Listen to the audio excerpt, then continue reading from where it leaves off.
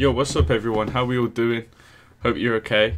Okay, so part 3. But just to quickly clear it up as to why part 3 didn't come out a bit sooner. 3 reasons. 1, because I'm an idiot. That's probably the important one there. 2, because I feel like my idiocy was justified because I didn't realise there weren't a third Japanese perspective. It just kind of tied in with this one. And well, I'm such an idiot, I can't even remember what number 3 was. So let's just get straight into it. Right, let's go. So, if you made it this far, I know what you're probably thinking. What happened? How did the Japanese lose so badly? It seemed like everything had been going fairly well for them at the start of the battle, even defeating all the airstrikes Midway had thrown at them. But then suddenly, and seemingly out of nowhere, the American carriers appeared. Then the dilemma began, followed by all the fatal complications it entailed, and it all ultimately led to the disaster at 10/22. To see how Nagumo got into this mess, we will have to view the battle again, but this time from the American point of view. Okay, this should be interesting then. So, the reason the Americans were able to get the drop on the Japanese was that they knew that the Japanese were coming the whole time, and this was thanks to their radio intelligence. By May, the Americans had partially broken the Japanese naval code and had deciphered enough of the radio messages that they were able to get an accurate idea of when and where the Japanese would appear. So, Admiral Nimitz, commander of the Pacific Fleet, decided to set up an ambush on the approaching Japanese fleet. The plan was straightforward. His carriers would lie in wait northeast of Midway and launch a surprise counterblow against the Japanese flat tops while they were preoccupied with hitting Midway. Ah, okay. So it's interesting that the losses at Midway, as cold and calculated as it might seem, were already factored in. To an extent, I suppose. It does bring into question the losses that were taken at Midway. Could they have been prevented in such a way that the Japanese wouldn't have become suspicious that they already knew what was going to happen? Because it is very cold. But this also happened when the British broke the Enigma code. Obviously, they couldn't just start turning troops around as soon as they spotted Germans, because then the Germans would realise that we'd already broke the Enigma code. So we had to calculate which losses were inevitable and which ones we could intervene on. Yeah, but it does lead to some highly controversial decisions, I guess, from what I'm gathering so far anyway. Although simple, the plan was daring. For it to work, he needed to be in the right place at the right time. Thus, everything hinged on the accuracy of his intelligence. Also, Nimitz was well aware of the strength the Japanese were coming with. He knew he would be outnumbered in carriers. Yet, he was confident that as long as he retained the element of surprise, he would be able to fight the battle on favorable terms. Task Force 16 with the Enterprise and Hornet left Pearl Harbor on May 28, followed by the damaged but hastily patched up Yorktown on the 30th. And by the time the Japanese submarine cordon had appeared, the ships had already passed through. Brilliant. Brilliant. Thus, Nagumo's forewarning scheme had failed. The two task forces rendezvoused on June 2nd. Collectively, the 3 carriers had 234 aircraft on board. Midway itself had 127 planes stationed on it. So given these numbers, we can see that it was actually the Americans who would outnumber the Japanese at the point of contact. On June 3rd, a PBY flying boat spotted the Japanese transport force about 700 miles west of Midway.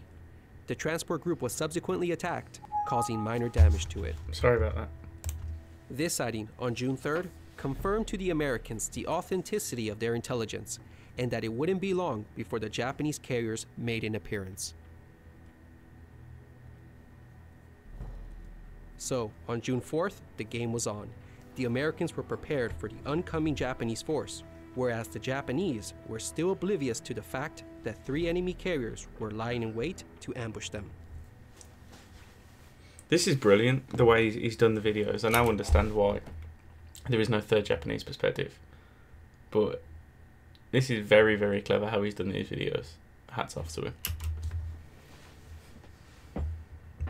June 4th. As we recall, Nagumo had only 7 planes to conduct his searches. In contrast, the Americans had more than 30 conducting theirs. In carrier warfare, reconnaissance is key, and it was the Americans who came out on top, getting the first sighting at 0530. However, the report gave cause for concern to Fletcher. It claimed there were 2 carriers present 175 miles southwest of Task Force 16. In retrospect, the report was incorrect in 2 aspects. The first was the location. It was about 30 miles off. The Japanese were actually over 200 miles away. This was well beyond the range of their short-legged fighters and torpedo bombers. But most crucially, it erroneously reported that only 2 carriers were present, and this worried Fletcher. Intelligence had previously told him that the Japanese were coming with 4, maybe 5 carriers, and that it was possible they would be operating them in 2 separate task forces.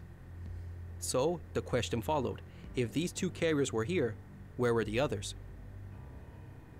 Based on this information, Fletcher had to make a decision. Not ideal under the circumstances since the report wasn't entirely accurate, but so goes the fog of war. How would it be that only 2 of the 4 carriers were spotted if they were going in formation? Am I underestimating the actual distance between the back 2 and the front 2? Is it like they were 30 miles apart rather than what I would have assumed to have been maybe half a mile at most? Maybe I'm missing something, but definitely let me know. I feel quite ignorant for not understanding that. Report wasn't entirely accurate, but so goes the fog of war. In a way, he was caught in his own type of dilemma, albeit not as difficult and perplexing as Nagumo's. But his subsequent actions do exemplify the flexibility the Americans had during a situation like this. So, what does Fletcher do? After a quick deliberation, Fletcher ordered Task Force 16 to close the distance and strike the reported contact. In the meantime, he would hold back Yorktown's strike group as a reserve, in case the other Japanese carriers appeared. If no additional information was forthcoming, he would follow up Task Force 16's strike on the reported contact with Yorktown's as well. Fletcher's orders were both flexible and prudent. It allowed him to maintain the initiative by striking first, while holding back a reserve as a contingency. I just want to point out, it's separate from what he's talking about a little bit, but it's just kind of hats off again to the guy that made the videos. Did you notice how in the first video, he almost, the way he told the Japanese perspective was like he really admired them, and you can hear an interest in the way that he describes things, in the way the Japanese done things, rather than a kind of blinded patriotic approach to it being pro-American. I just think he's done a great job at documenting it. Fletcher's orders were both flexible and prudent. It allowed him to maintain the initiative by striking first, while holding back a reserve as a contingency. Well done, Fletcher. He had made the right call. As ordered, Admiral Spruance in Task Force 16 did the best he could to close the distance. He and his staff scheduled the launch to begin at 0700. There was a clever reason behind this. By launching at this time, it was hoped that their airstrike would arrive over the Japanese flat tops as they were reservicing the planes that had just attacked Midway. And so that's obviously because it takes so long. As they're reservicing, you can't launch an attack, and it would take 45 minutes, and hopefully they will catch them unprepared. And as we know now, with planes already set to go in the hangar, full of ammunition and fuel, making them more vulnerable to explosion. Okay. Meanwhile, as all these events transpired, the Americans got what would be the first of their 2 lucky breaks during the battle. And in my opinion, this is probably the most crucial one. Despite the criticism towards Nagumo's scanty air search, the irony is that it should have been sufficient this day. Because by all rights, Task Force 17 should have been spotted early that morning. Sometime around 0630, Chikuma, number 1 float plane, flew right over Task Force 17, but because of cloud cover, failed to spot the American ships. Wow, what a lucky break for the Americans, and an unlucky break for the Japanese. If the pilot had been a bit more thorough in his search, and if Nagumo had gotten a sighting at this hour, it would have avoided his dilemma altogether, and he most likely would have had time to launch his counterstrike. Although, as a side note, it appears that Nimitz had known this area would contain bad weather. If that's the case, then credit should equally be given to Nimitz for brilliantly choosing the spot that concealed his carriers. Nevertheless, the letdown of Chikumo No. 1 search plane can be seen as one of the critical failures for the Japanese. I wonder how that would have impacted the battle. Midway. And maybe the tide of the war in general. I know it may seem insignificant, but, you know, had Yakumo been able to launch his strike, take out the American carriers, maybe that would have changed the Battle of Midway. Enough so that the Japanese would have eventually won. Maybe the tide of war would have been a little bit different. Obviously, it kind of goes without saying the Americans would have won regardless, but it would definitely have changed the tide of the war. Or maybe not much would have changed at all, and things would have pretty much went the same way with a few additional American losses. Who knows? So thanks to this favorable event, the Americans were on the path of delivering an unanswered first strike against their enemy. So far, so good. The Americans have performed well up to this point. They still maintain the initiative, and fortunately, remain undetected. But what follows next is the most controversial aspect of the battle. It was the poor handling and coordination of Task Force 16's airstrike. In summary, it was terrible. Yeah. Spruance and his staff had plotted an interception point for the Enterprise to follow. However, the most bewildering action was the course selected for the Hornet. It was scheduled to head west, entirely off course from the reported sighting. To understand why the Hornet flew in the wrong direction, we have to remember the fact that only 2 carriers have been definitely located up to this point. So it's possible the Hornet was trying to search north of the reported contact in the hopes of finding the remaining carriers. But as will be seen, the decision to head west would turn out to be disastrous for Hornet's air group. At 0700, Task Force 16 began to launch, and this is where the lack of organization begins to show. Whereas it took the Japanese 7 minutes to launch 108 aircraft, it took the Americans almost an hour to launch 116. As a result of the lengthy process, many of the attack squadrons proceeded individually and piecemeal to their target. The Hornet was the first to take off at 0746. It headed west on what would come to be known as the Flight to Nowhere. On its westward path, an argument ensued. Lieutenant Commander Waldron, leader of VT-8, knew they were going the wrong way. He openly challenged the air group commander over the route they were going. However, his argument fell on deaf ears. Frustrated, he defiantly broke off from the group and went his own way towards the enemy. His torpedo squadron loyally followed him. Waldron was of course correct in his course, and not long after, VT-8 would meet its end in a blaze of glory. What a hero, though. The Balls rest of the steel. group, we're talking 34 dive bombers and 10 fighters, discovered nothing as they reached their maximum flight range. They were now low on fuel and had no choice but to head back home. Their formation broke apart as some decided to land on Midway and others back to their carrier. All the fighters ended up ditching on the way, and a third of the SBDs landed on Midway. That's terrible. To sum up, Task Force 16's most powerful strike element of 44 aircraft never engaged the enemy, and they lost 13 planes in the process. That is terrible. Enterprise's dive bombers set out at 0752. Leading the air group was Lieutenant Commander Clarence Wade McCluskey Jr. Due to some confusion during takeoff, McCluskey ended up having no fighter escort. The torpedo bombers were late in taking off and were trailing behind, but as a result, they spotted the Japanese carriers on the horizon and turned towards the enemy. VT-6 would attack unsuccessfully and suffer heavy losses for their effort. So are these the planes that went down when the carriers were kind of caught off guard, but managed to engage evasive maneuvers, kind of save them from the bombings? Meanwhile, the dive bombers had carried on. They reached the interception point where the Japanese were expected to be, but found nothing. At this critical juncture, McCluskey made one of the most important decisions of the battle. A logical assumption would have been that the Japanese carriers had passed the interception point and were now between Midway and himself. Well, But as McCluskey intuitively suspected, Midway's attacks had delayed Nagumo and had probably forced him to change course. Following his gut instinct, McCluskey headed north, a most fortunate decision for the Americans.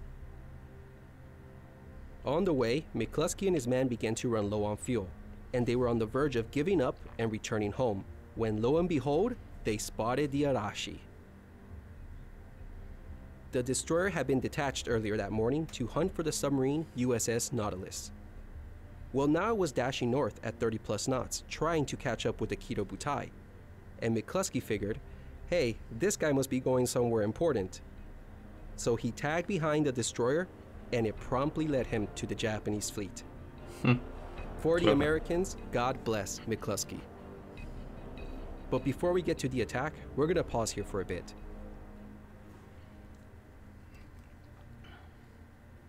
The lack of coordination was something that would frequently plague the Americans in 1942. They weren't able to coordinate their strikes efficiently like the Japanese. But ironically, this shortcoming had an unintended advantage. Their piecemeal attacks fatefully delayed the Japanese counterstrike. Yeah, I was just thinking that. When one looks at the time chart, the Japanese were in a jam. Yeah. They needed breathing space, exactly 45 minutes of a breathing space to safely spot their aircraft and launch them. But the only time they had was between 0837 and 0910. But this was precisely when Tomonaga's air group needed to be recovered. See, at the time, I thought that the admiral of the Americans was just having a howler of a day and was just timing it to perfection and had everything mapped out. But of course, we now know that it was kind of, well, it was sweet and sour, wasn't it? It obviously wasn't intended to happen, but ended up being the best thing possible.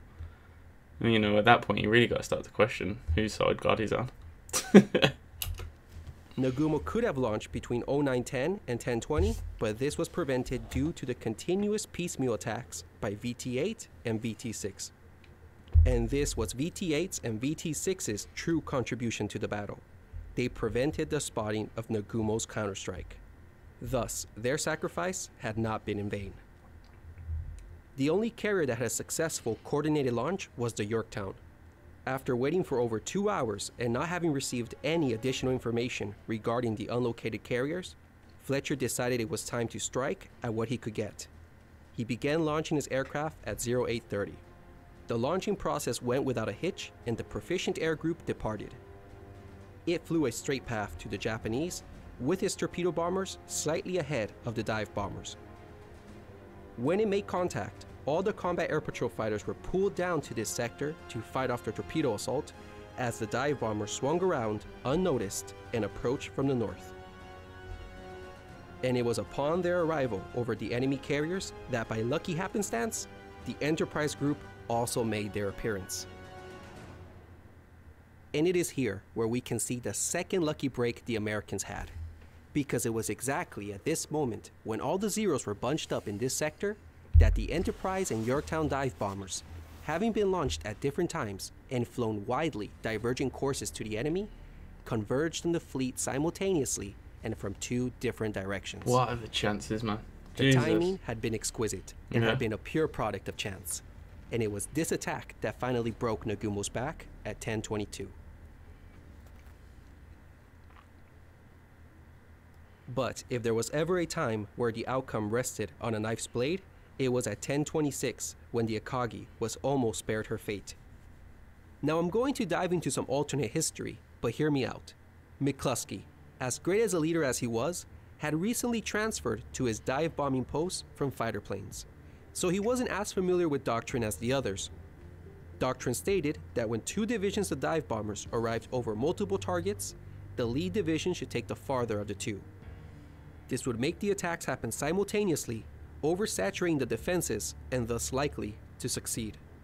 But McCluskey, by mistake, took his division on the Kaga, the nearer of the 2. Thus, Kaga found herself at the end of a mega-sized attack of over 25 dive bombers. But this man, Lieutenant Bess, saw what was happening. Thanks to his quick thinking, he broke off with his 2 wingmen to attack the Akagi. and it was Bess's bomb hit that single-handedly knocked out the flagship of the Kido Butai. And it was for good reasons too, because the Akagi had the best torpedo squadron of the fleet. If she had survived, the counterstrike at 1210 would have been made with this deadly torpedo squadron alongside Hiryu's accurate dive bombers. No doubt, the Yorktown would have been taken out on that first strike. Accordingly, the second strike would not have been wasted on the same ship. That means that sometime after 1400, it would have been 2 versus 2, with Task Force 16 facing the second counterstrike. And at that point, it would have been a crapshoot. Who knows who would have won? It's entirely possible the Japanese could have pulled a Pyrrhic victory, or at least salvaged a draw from the battle. So interesting. After 10:30, the battle was all but decided. In just 5 minutes, Japan had lost the battle. But as we saw, it had been a near-run thing. At the cost of a carrier and a destroyer, Nimitz had destroyed Japan's most capable carrier fleet.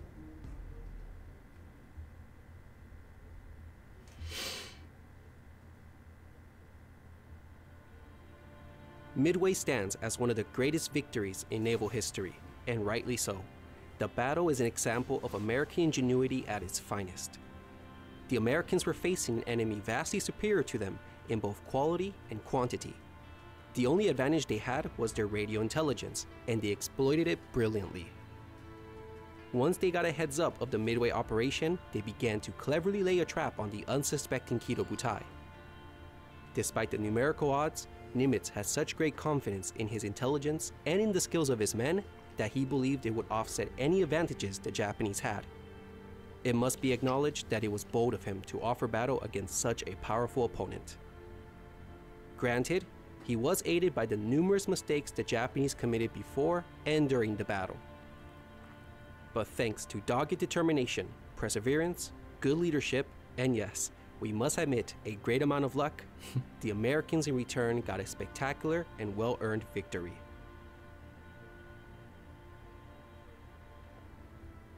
What was the importance of Midway?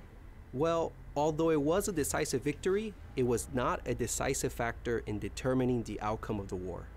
Because to be frank, Japan was never going to win against America's industrial strength and military might. Their hopes for a negotiated peace with the US was near impossible. After their sneak attack at Pearl, the enraged and determined United States would have never accepted anything less than an unconditional surrender from them. This is why I share the belief, like many others, that Japan lost the war the moment those first bombs fell at Pearl Harbor. Hence, even if Japan had won at Midway, all it would have done would have been to buy it some time before the US replaced its losses and ultimately struck back. Yeah, Given the disparity in strength, Japan's defeat was inevitable. So, the reason Midway is important is because it changed the course of the war. The first 6 months of the Pacific War were the dark days of World War II. The Japanese were running wildly and victoriously all across the Pacific with nothing to stop them. The Japanese firmly held the initiative, and this was largely thanks to the Kido Butai. It could project tremendous offensive power wherever it pleased. Meanwhile, all the United States could do, apart from a few raids, was to avoid direct confrontation and be on the defensive. The reason for this defensive posture was simple. The Pacific Fleet was numerically inferior to the Japanese, particularly in carriers. This would all change after Midway. To better illustrate this, let's look at the carrier strength of both sides during the first 6 months of the war. At the start of the war, America had 4 fleet carriers to Japan's 6. In January, the Saratoga was torpedoed by a submarine and would be out of operation for a few months. In March, the Pacific Fleet received a slight boost when it was joined by the Hornet. Finally, in May, we have the first confrontation between the carriers at the Battle of Coral Sea. During that battle, the USS Lexington was lost in return for the Japanese light carrier Shoho. But more significantly was the fact that both the Shokaku and Zuikaku had to return to Japan for repairs and replenishment after the battle.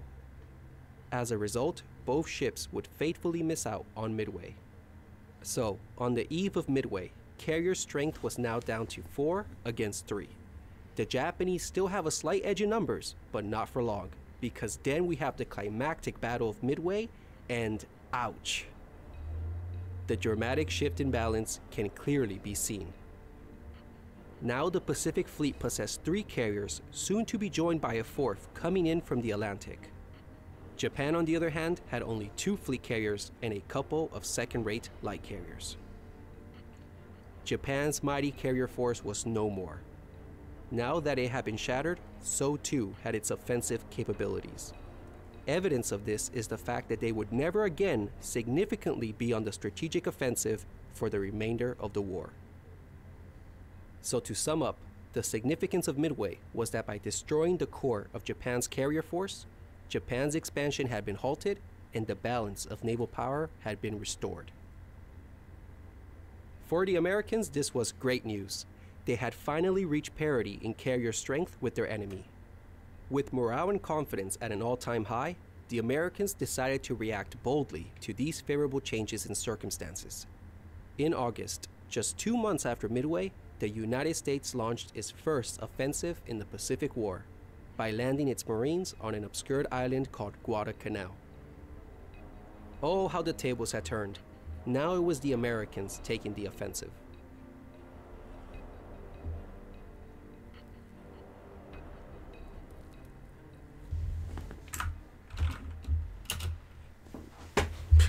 What a great video. What a great set of videos. As I said earlier on, he's done a great job of explaining that. That's probably going to do a good a job as many documentaries that you're going to see on the subject. I think he's done amazing. Definitely be watching more of that, 100%. Make sure you go ahead, like, comment, subscribe on his videos. Fuck me. I mean, he's done all the work here, not me. But yeah, brilliant set of videos. I'm sorry that it took so long. It got me thinking then near the end about some alternative history. About, I don't know, what if... Well, it seemed kind of ballsy that Japan used 4 of its carriers in the Battle of Midway. Like, huge gamble. But what if, like, it would have been an overwhelming victory for the Japanese? As he said, I agree that the Americans would have fought back eventually and evidently won. But it would have been interesting. You know, as for us to discuss as a topic, not for it to have actually happened at the time. But, yeah. I hope you guys enjoyed it. Shout out to DJ in the comments, man, because he's the one that let me know that this was the right one to watch. I still need to comment back. I just kind of read it and was like, oh shit, and then reacted to it as quick as possible. But I'll put this up now, but make sure you comment tonight on what videos you want to see. Obviously, it's a fresh week. I've already got one. I can't remember what it's called, man. It's the E4 Mercury, something like that. I can't remember, but I'll be doing that tomorrow. I might do 2 or 3 vids tomorrow, I don't know. But yeah, let me know what you want to see. And, you know, like, comment, subscribe. See you soon.